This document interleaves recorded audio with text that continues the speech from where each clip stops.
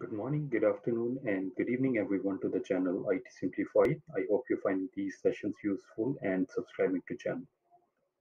So recently, I was asked by one of my customers. They wanted to use backup services of Azure, and they were curious about what kind of alert, notification, and reporting capabilities Azure Backup provides. So I thought I'll create one video, and hopefully it will be useful. So, if you know about Azure Backup Services or Azure Business Continuity, the service that which is associated with it is Recovery Service Vault. So, if you go and type in Recovery Service Vault, it will take you to that service. And creating a vault is pretty straightforward. You go and click on Add, pick the subscription, the resource group you want to deploy. You need to name the vault. You pick the region, and you just review and create. It's that straightforward. I've already created one with the name RSV, so let me just go inside. Now, when it comes to configuring the alert and reporting capabilities, the one place I want to go is under monitoring. I have backup alerts. So let me just go and expand this. And I have this configure notification option. So if I go and click on this, the one that you'll see is under the off state if you're doing it for the first time. If you click on, you can give the recipient email address, so the person who is in charge for this service, and you can have multiple email address separate by semicolon. And then you can specify what kind of notification will be generated based on these three conditions. So you have critical, warning, and information. So if your backup or restore fails, that's will come under the critical category. So that will generate an email and you get the email. If your backup are succeeded with some warning, then also you'll also get some sort of email notification. And then there's also some sort of general information, but not specifically for any successful backup. But these are the three categories under which I will say a notification will be generated and it will be sent to the email address which we have put it. And as I said, that you can have multiple. So that's the first thing I want to configure for sure. I will come out of this and close because I've already done.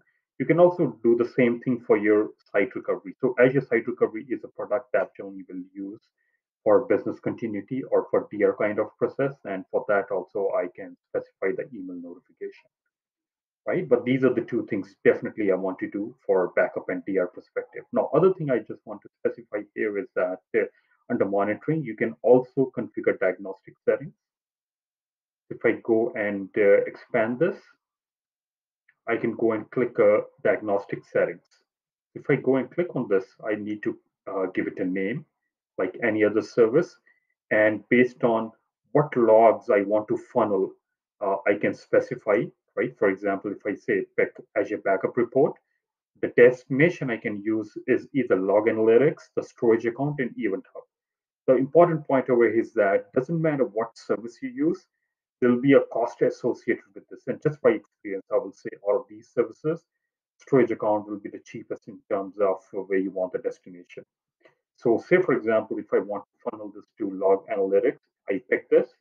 I need to pick the subscription. I need to create a log analytic workspace if I have not created. And then for the destination table, I have two options. I can use resource specific and Azure diagnostic.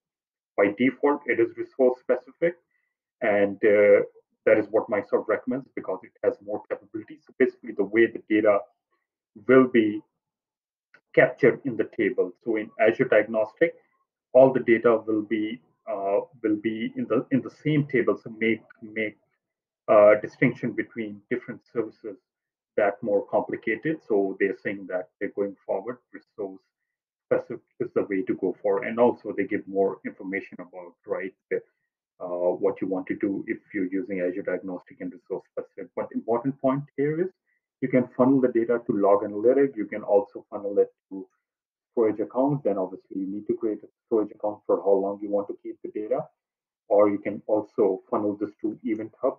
Basically, you want to maybe integrate with some other SIEM products or maybe other Log Analytic workspace. You can use Event Hub in order to do that. But doesn't matter what option you use, there will be some sort of cost associated with that. So I will come out of this because I already have a recovery service vault. which I created, so with the name Backup Diagnostic.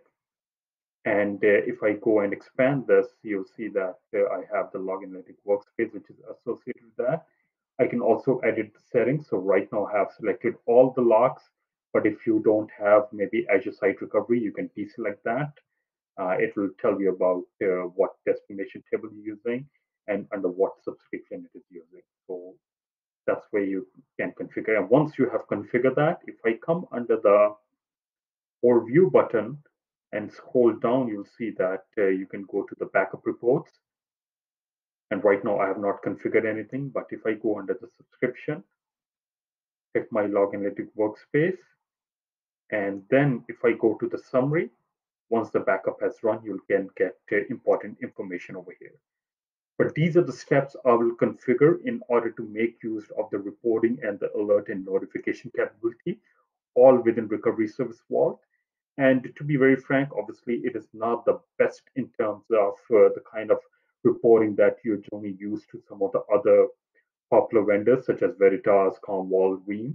But definitely, if you're thinking of using this service, I will configure these notifications and reporting capability under the monitoring tab so that you can get useful information and take appropriate action against them.